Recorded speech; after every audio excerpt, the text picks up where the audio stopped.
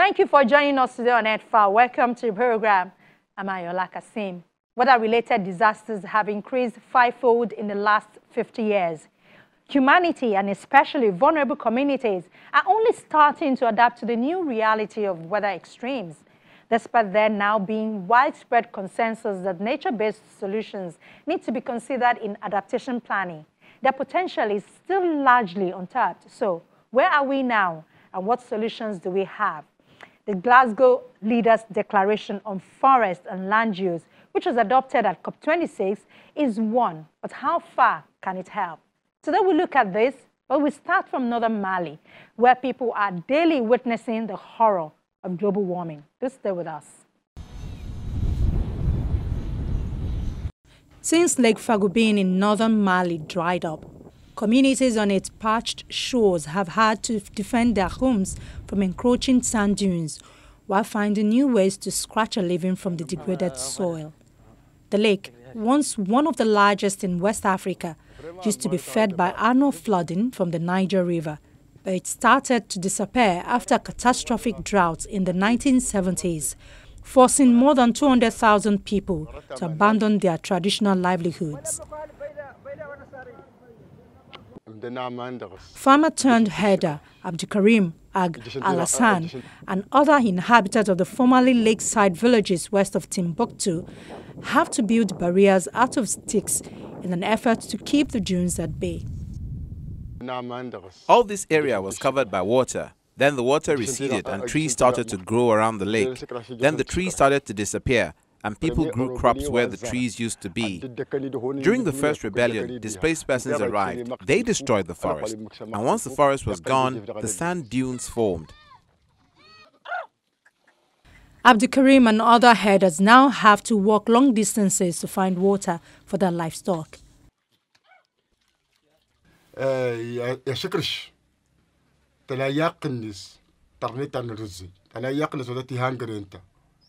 I prefer arable to livestock farming. You don't have much in the way of expenses. You grow crops and you harvest them. Animals are much more tiring. You have to move them around, water them, buy feed, and run around after them day and night.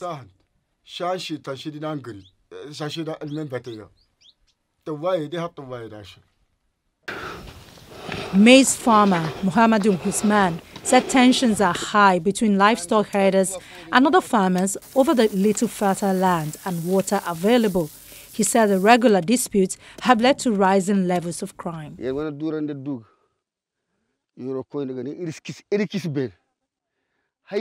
After we've harvested our produce, we have to transport it, and that's dangerous. Even the women you see behind me are at risk. Their maize may be stolen on the way.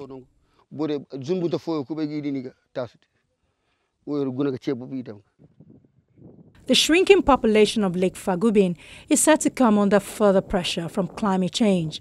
Average temperatures are expected to rise over 3 degrees Celsius in West Africa by 2100 and up to 4.7 degrees Celsius in northern Mali, according to the United Nations Climate Body.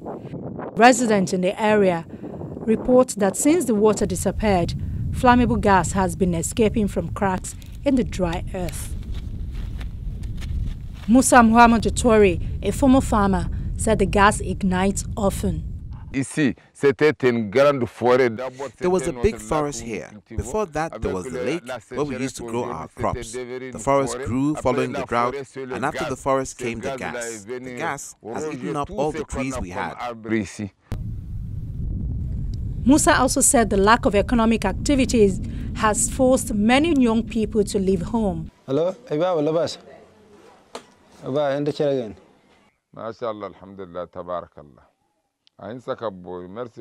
His family survives on what his son Muhammadu sends from home from the capital Bamako. The village is only functioning thanks to our brave children who've gone away. 50 to 60% of the population has left.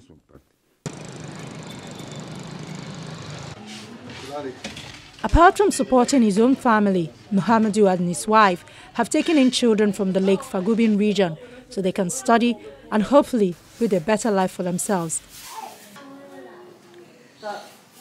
Je suis venu à Bamako parce que nos parents vivaient avant avec l'agriculture. I came to Bamako Because before, our parents were farmers, but there was drought all through our childhood. As soon as we were old enough, we had to move here to earn money and send something to our families so they could eat. The young men of my generation are here with their wives. Those of us who are living here divide what we earn between ourselves and our families in the north. Chaque mois ou bien chaque fois ce qu'on trouve, c'est ça qu'on divise entre nous et la famille qui est au nord. In the village of Bintangungu, the advancing dunes have buried a schoolyard and cracked the empty building's foundations.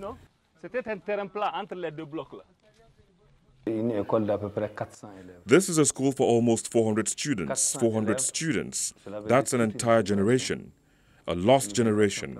A generation condemned to flee or be recruited. The biggest investment that's needed is not to distribute aid to people. What is needed is to try and identify the cause of the problem and resolve it. That means stabilizing the dunes so as to immediately halt the erosion and fill the lake with water again so that people can earn a living.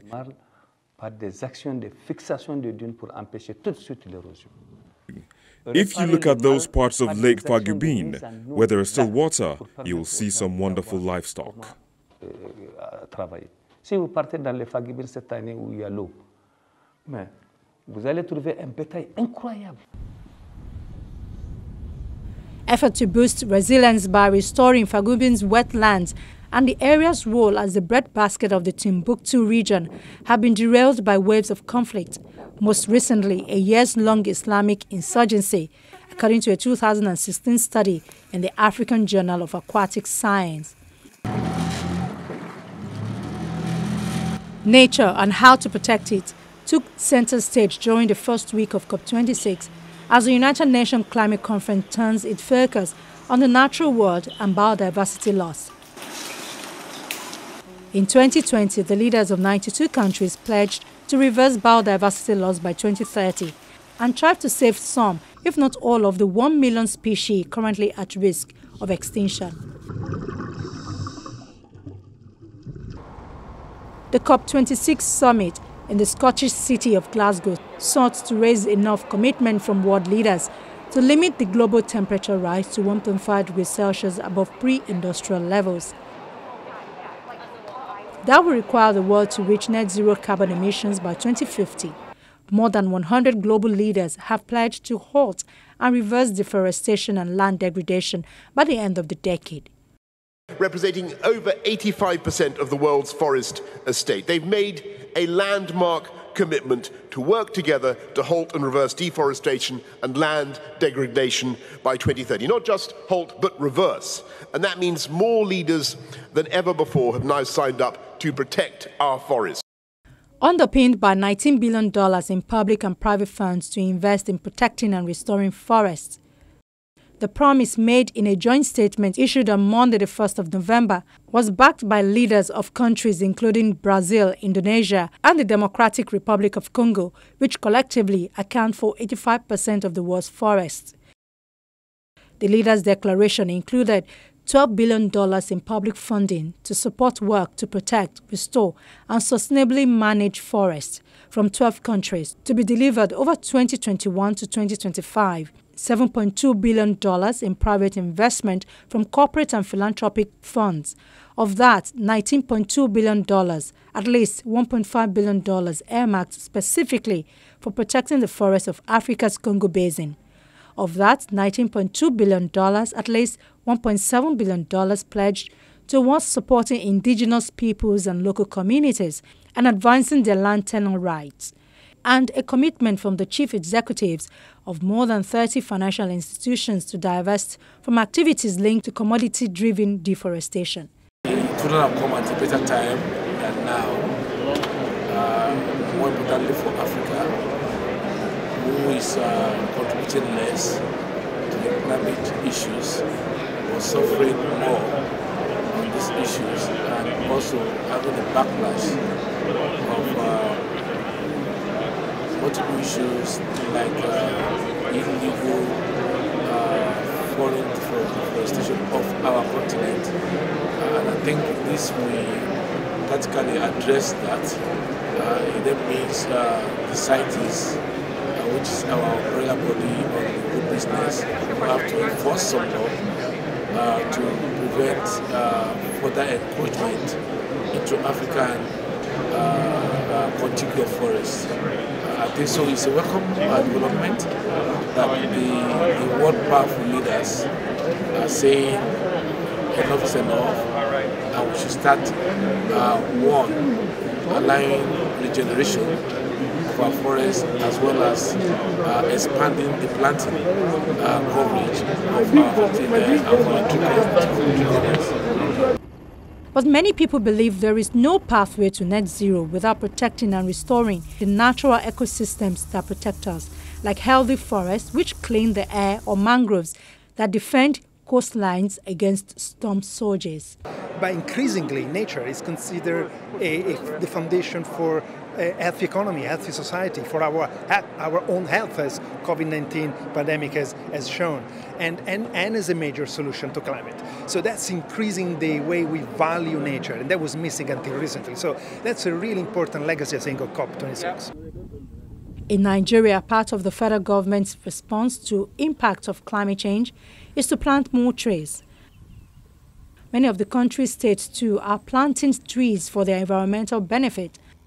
Most states in the northern part of the country have the target of preventing further desertification. Southern states have a range of targets, such as controlling erosion. According to a United Nations Development Programme report, in Nigeria every year, 13 million hectares of forests are lost, while 3.6 billion hectares suffers desertification, affecting mostly poor communities. You know that the target, or the expected minimum target of every country is 25%. We are not even near 10% as I speak.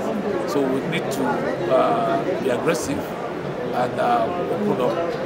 But who is monitoring? Who is monitoring? Nobody is monitoring. People are monitoring. One, you should know that my agency is the agency empowered to tell what coverage does Nigeria have through our non-detriment findings. So I'm the one that can tell you what percentage of Nigerian landscape is covered with trees. People are mistaking forestry cover or tree cover from vegetative coverage. Grass can be a coverage, but grass cannot be there for 365 days. It has off-season and it's on-season. When we're saying tree covers, we're talking about the perennial cover of the land. So I'm the only authority that can tell you what percentage of Nigerian land or landscape is covered with trees. Meanwhile, President Muhammadu Buhari promised in 2019 that 25 million trees will be planted annually in Nigeria to enhance the carbon sink and combat climate change. To achieve the target, the federal government is engaging both national and international organizations. It's not about the Federal Ministry of Environment and its agencies planting. It's about who owns the land, what time do we plant, who protects what you plant, and who assures the security of what you plant. Protecting it in the sense of nurturing it to grow, and securing it as the community where they are growing. And the most important stakeholder to engage is the Nigerian Governance Forum. I don't want to go into our strategies. Nigerian Governance Forum. Why? Federal government has limited land. The state government has the land. If lands are not seeded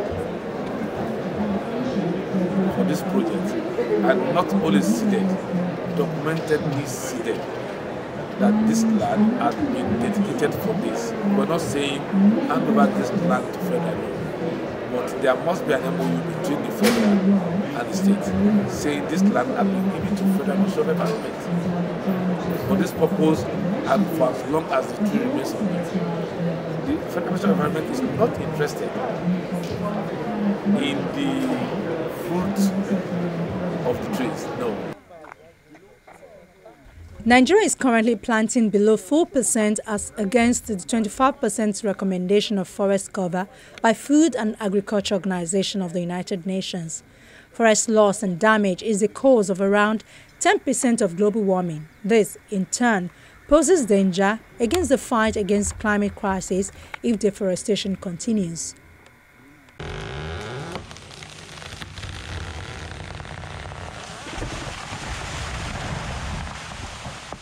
With its oil reserves in decline, Gabon is betting that careful logging can safeguard the vast wealth of its forests. Halving carbon emissions associated with the industry by producing more timber. How Central African countries like Gabon manage their share of the world's second largest rainforest is critical. The so-called lungs of Africa store more carbon per hectare than the Amazon, help regulate temperatures, and generate rain for millions in the arid Sahel and distant Ethiopian highlands.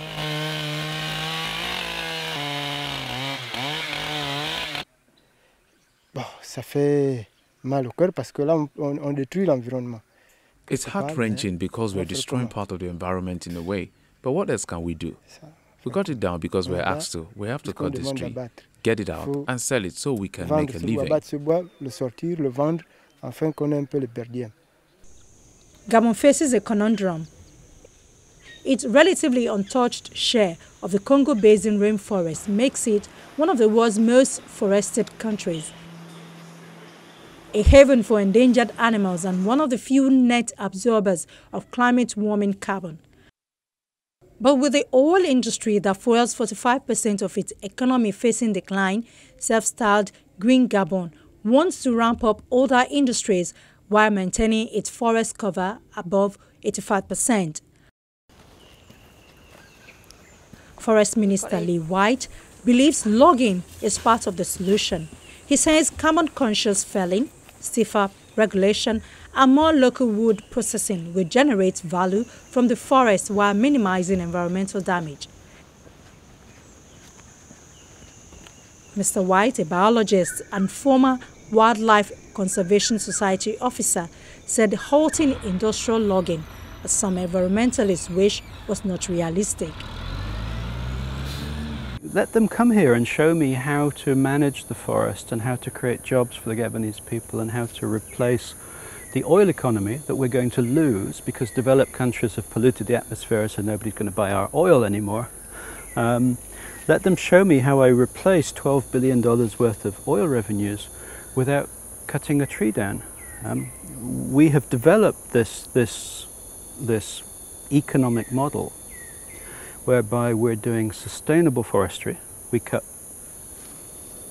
We might cut this one tree here in this hectare. We cut 1 to 2 trees per hectare, and then we leave the forest alone for 25 years to regrow.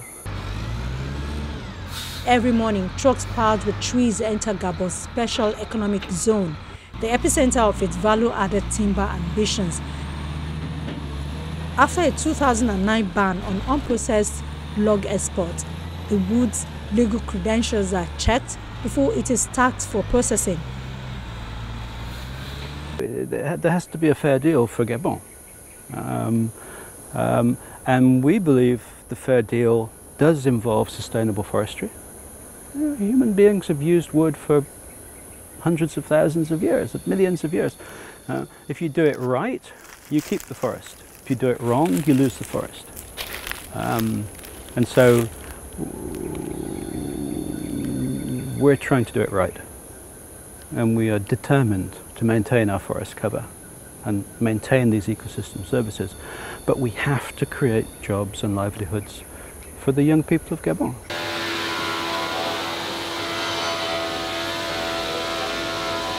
Some trunks are turned into plywood sheet, others into high-end furniture. Instead of the $200 per cubic meter Gabon once earned from raw wood exports, plywood fetches $500 and furniture up to $3,000, while the extra processing has created 8,000 new jobs.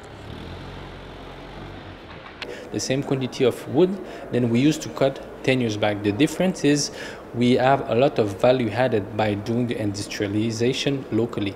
So we can get maybe 5 times what we used to get by doing the local transformation of the wood and creating also a lot of jobs for nationals, people, of course, yeah. The means of limiting emissions promoted by the Nature Conservancy is part of Gabon's forest plan. Reduced impact logging for climate mitigation can lower emissions by minimizing collateral damage from tree felling, according to a 2019 study in the journal Forest Ecology and Management. This means making sure concessions track their carbon impact, build narrower roads, fell trees to cause least damage, and use less destructive equipment. With the Nature Conservancy, Gabon has tested reduced impact logging for climate mitigation and plans a nationwide rollout that it forecasts will help cut logging emissions by 50% by 2030 and maintain low deforestation even as timber production grows 20%. To ensure logging firms stick to the rules, Gabon has been advised that it must monitor its forests closely and not rely on outside auditors like the Forest Stewardship Council. Democratic Republic of Congo, with the largest share of Congo Basin rainforest, demonstrates the risk of poor management. It lost nearly 500,000 hectares of primary rainforest in 2020, second only to Brazil, according to Global Forest Watch.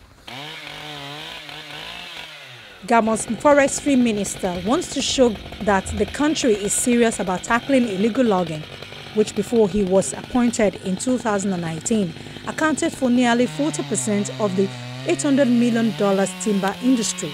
His predecessor was fired over a scandal involving hundreds of missing containers of protected Kevazingo wood.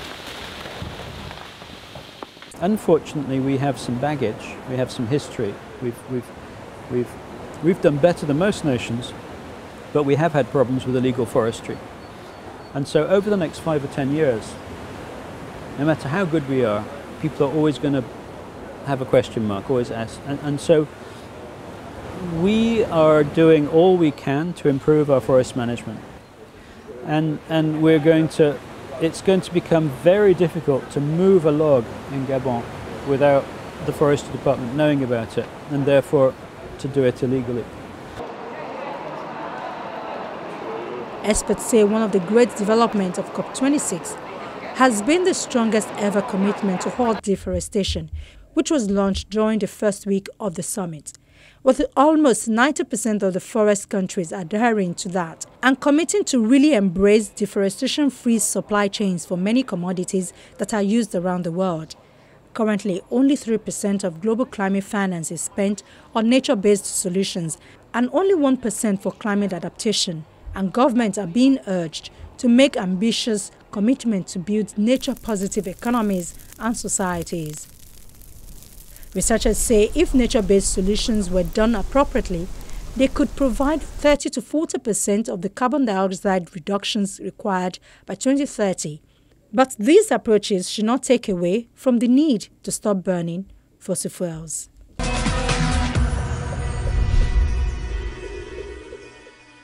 While the Glasgow Leaders' Declaration on Forest and Land Use, which was adopted at COP26 to end and reverse deforestation by 2030, is a much welcome step. Experts say there is a need to go beyond forests and look also, for example, at grasslands, peatlands, marshes, and marine ecosystems, all of which build on the rich diversity of ecosystems for adaptation, disaster risk reduction, and biodiversity. We've also been told that while nature-based solutions win both in science and on the ground, they can only fully develop their full potential if they are designed as integrated solutions and in combination with other safety nets. For example, climate risk insurance or forecast-based financing. Over the long term, the planting or protecting forests can only be an effective climate adaptation measure if this gets complemented by actions that also relieve the environmental and social pressures which led to their destruction in the first place. That's our program for today. Thank you for watching. We hope to be back with you next week. In the meantime, our inbox Earthfile at channelcv.com is available for your comments and your questions. From all of us here in Lagos, it's bye for now.